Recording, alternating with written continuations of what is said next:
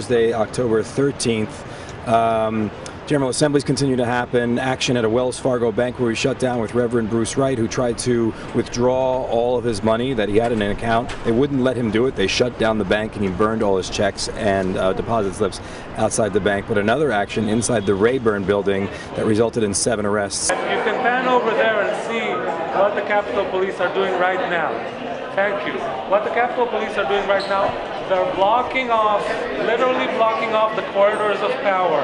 They're not letting the people walk through the halls of Congress. We're now in the Rayburn House office building. This is the people's house. They did not let us sit inside a public hearing, and now they do not let us walk through the halls of Congress. So this is what democracy, this is what American democracy looks like. Just so we're clear, this is what American democracy looks like. And Allie McCracken was one of those arrested. Tell us what happened. So we got to the Rayburn building a couple hours early this morning before the House Armed Services Committee had their hearing, and Leon Panetta was testifying, the Secretary of Defense.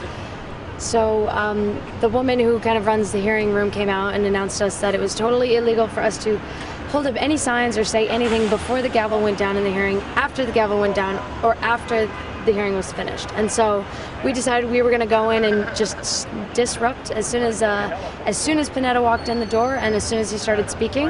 And we had 7 of us lined up, and I decided to go first. So he came in and he was about to sit down, and I was about 20 feet away when I stood up and pulled out my sign that said, "Fund my education, not your wars." And I held it up and I started shouting, "Secretary Panetta, when are you going to stop funding wars, start rebuilding America?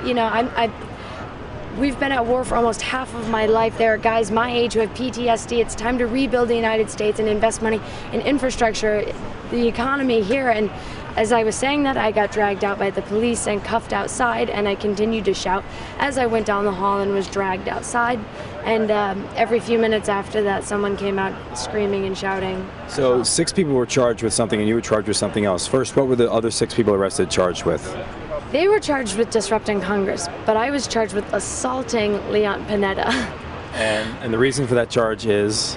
Oh, well, the police in the station told me that at first they said I bumped into someone, and then they said, well, actually, your sign touched a government official. And I said, what government official? And they said, well, it was Leon Panetta.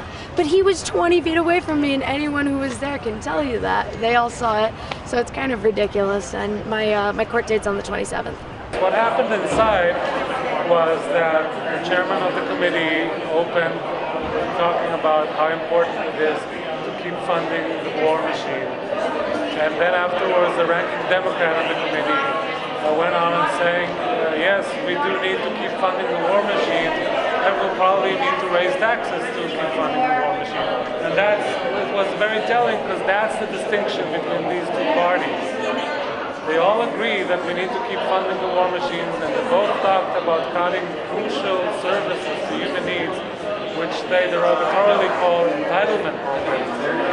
So in front of them were sitting the Secretary of Defense and the Chairman of the Joint Chiefs of Staff, and the Congress people, seemingly unanimously, were just bowing down to them, saying, yes, we're here for you. We're going to take all the nation's wealth and raise the public debt just so we can keep funding our military contractors and keep paying for killing more and more unarmed civilians across the world, in Iraq, in Afghanistan, in Somalia, in Libya, in Pakistan.